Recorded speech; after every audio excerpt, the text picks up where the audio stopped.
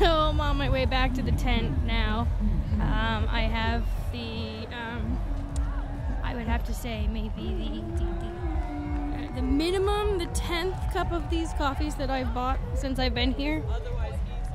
I'm pretty sure I must be, you know, drinking at least 10 cups of this a day. I don't know. Finally, after 13 years of coming to this festival, they have a full-blown coffee shop, and I've been taking advantage. I will probably introduce you to my favorite coffee lady at some point in this video, because, well, she runs a coffee shop that stays open for 24 hours during a music festival. She's pretty much the person I want to be when I grow up. If I ever grow up. I hope I never grow up.